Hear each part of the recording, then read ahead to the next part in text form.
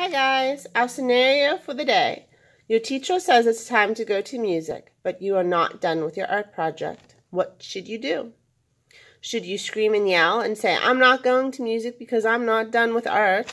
Or should you leave your art project on your desk, go to music, and then come back and finish your art project? Which way? Very good. Okay, the next scenario. You're walking through the lunch line and the cook puts a sandwich on your tray. What should you do? Okay, you're in the cafeteria.